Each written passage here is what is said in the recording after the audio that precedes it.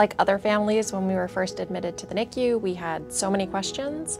We wanted to know, when do you think we'll get discharged? What are the criteria for getting discharged? Will our baby have to meet a certain age or weight in order to be discharged? And would she need to be discharged with oxygen or a feeding tube? Discharge was always being discussed by our nurses and our baby's care team. It was always the goal that we were working towards achieving. We learned the skills that preterm baby needs before going home from the NICU would be breathing on their own, unassisted, temperature control, and getting enough nutrition through feeding. Prior to discharge, we learned that Ellie needed to show that she could gain weight while getting adequate nutrition. We learned that premature babies can do this with breastfeeding, bottle feeding, or in our case, Ellie was sent home with a feeding tube. Before discharge, babies need to be spell-free for a few days. An apnea spell happens when the baby's oxygen level drops quickly, and a bradycardia spell happens when the baby's heart rate drops quickly. These can happen separately or at the same time, and spells can be scary. Similar to other babies, Ava did have spells. It was actually the main reason why she ended up extending her stay beyond kind of what we expected. And so when we first learned about spells, obviously it was very concerning. We would hear all these alarms. We'd worry that there was something wrong with her, that it was something that we did, maybe how we held her. After speaking to all the doctors and the nurses, they explained to us clearly why it was happening. We were told that these spells are to be expected with any premature baby and they will outgrow them over time, which is the case with Ellie. From the beginning on day one, we were taught how to identify the spells and how to do things like rubbing Ellie's back to bring her out of a spell.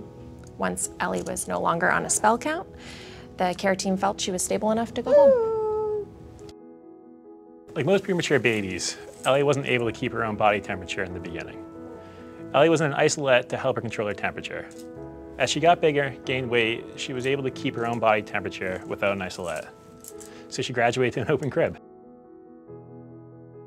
When Giovanni transitioned to the crib from the isolate, for us it's like a big moment. They're like, oh, Max and Georgina, come over here, we're gonna show you something, and bam, I see Giovanni in the crib. Like, I was so happy, I was so happy. Yeah, it was very, very heartfelt, heartwarming, because he was just in that open crib, just like a normal baby. We're very happy. Maya learned how to feed by mouth before going home very early into the process. Even before she started feeding by mouth, we started introducing a pacifier to get her used to the sucking motion. And around 32 weeks, they started introducing her to the bottle.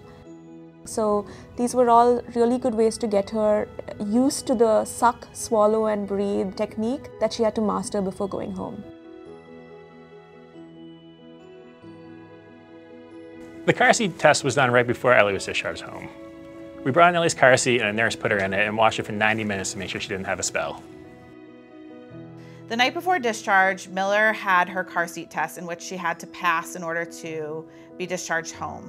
In this, she was put in her car seat for a period of time and her oxygen levels were monitored to make sure that in that position, she was able to maintain her breathing. Once we brought Ellie home, we had made sure that she was wearing warm enough outfits. We were told that she would wear one more layer than we were wearing. We basically made sure that she feels warm enough at all times. So one thing I always tell folks is that, as with all the other parents that are going through this in the NICU, everyone is just learning as they are dealing with it. So very much a lot of it's just being as flexible as possible, being there for your kid, and also just asking questions when you need help. To always know that there are folks, doctors, nurses, family, friends, they're here to support you. This is a new experience for every single NICU parent. So just know that your community is there to help you.